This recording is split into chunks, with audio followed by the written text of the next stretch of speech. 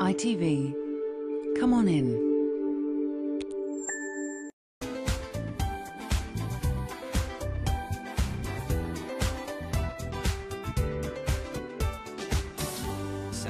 I think for the last 10 years I've seen my face deteriorate to the degree that I don't recognise myself anymore from the way I was when I was 57. I hate looking at myself in the mirror. I'm very critical of the way I look. I see bags, I see jowls, I see lots of lines, and I hate looking in the mirror. I think Sharon Osbourne looks very good. My middle daughter's getting married in September, and there will be lots and lots of photographs, and I want to be able to look at those photographs and not think, oh, that doesn't look like me. The aim is really to rejuvenate her. She's having like upper eyelid surgery, lower eyelid surgery. You can see like the bags in her lower eyelids, face and neck lifting. She has some depressions around her eyes, so she's having a little fat transfer. And then the final thing is skin resurfacing. It like polishes the skin, so it can take back years.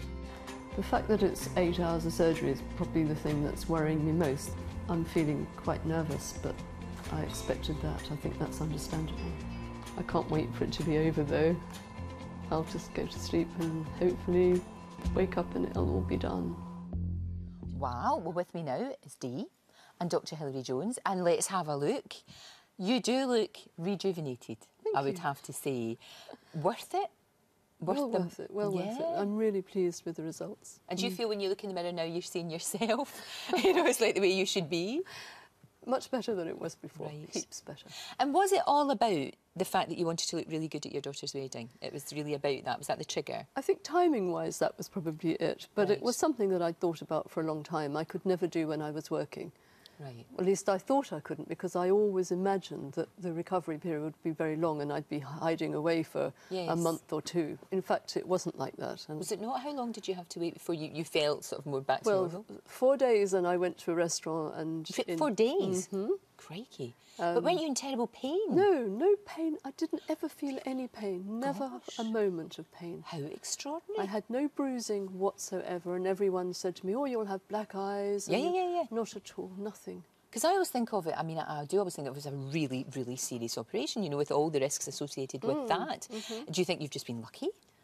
No, I think if you go to a really skilled surgeon like Dr. De Silva, then you're not going to have all these side effects. And you do, when, like I say, you do actually feel better. I mean, it's a lot of money, £25,000. Ouch.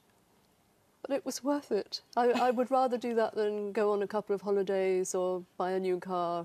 For me, I mean, this is something that I see every single day and is going to last for a long time. And has it made you feel more confident? Has it made you feel better about you and, yourself? Much do you better. feel I better? didn't even bother putting makeup on before I had this. I'd given up putting makeup on because I used to look and think, it really doesn't make that much difference. I can't really bother to do it. I mean, before we look at the shots before, you're actually a very, very good looking, what, 67?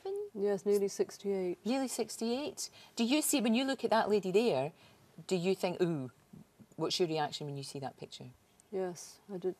When I was, up until the time I was 60, whenever age came into the conversation, people would say, oh my goodness, I would never know you were 60, I thought you were 50. Right. When I got to 65 and my age came up, people said, oh yes, you're 65. And then I thought, whoa, that's a big difference. Right, OK. That was when I started to get worried.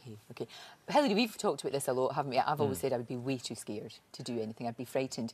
Listening to Dee's experience, I mean, I still wouldn't do it, but listening to your experience, I'm thinking that a lot of people think, oh, this is a doddle. It's easy. Absolutely, and it's not Expensive, always. She's but had a good experience. I mean, I've known Dee for years in her capacity as running the clinic for anorexia. Yeah, of course. So I can see what a really good response she's had to this surgery. It's been expert surgery. And you've got to be very careful. Some people would say, well, you know, 67, is that not too old for facelifts? Most facelifts are done between the age of 40 and 60. Right. But provided you've got good skin quality, you'll get good results. Right. If you haven't got good skin quality and the skin is very sagging, then no matter what you do to the muscles underneath the face, you're always going to get that skin sag afterwards. So preparation of the skin before the operation is important with serums such as vitamin C and vitamin A, but also combining this treatment, the facelift, with laser resurfacing of the skin and something to stimulate the collagen below the skin is important. So laser treatment and another tricks as well that help to keep the skin quality good afterwards are important. Because looking at you, I would never think that you'd had any work done unless you told me. You know, that you just, was the idea, that he absolutely always says that his results are very natural looking. And because when you see people who've had it done, particularly in America, particularly in California, they all look like they've been caught in a wind tunnel and they all look exactly the same. They do, because they've had too much done. And certainly the adage that less is more, it holds very true with cosmetic surgery. If you do too much, it's very obvious and it doesn't look natural. But if you do a little bit, and you're creative about it, and you are tailoring what you're doing to the structure of the face, and there's an art in that. That's the artistry in cosmetic surgery. So, then you're going to get a good result. And it was worth it. The wedding day was good. The wedding day was marvellous, and no, I was thrilled with it. And you felt good. You felt good. I did. I chose a good person, I think. And as you say, you really do need. I wouldn't go to Poland and have this done. No, good for you. No, a lot of people are doing that, and that's people do that. It's a bit of a lottery. You need to know. You need to have somebody who I think who's trained in America as well, because they pioneer these techniques, and Dr. De Silva had done that for many years. And they have to keep reinventing themselves too, new techniques and new things. And I'm still not convinced. I'm afraid. I'm just going to grow old and embrace my wrinkles and saggy bits. Thank you both very much indeed. Good to see you. Thank you.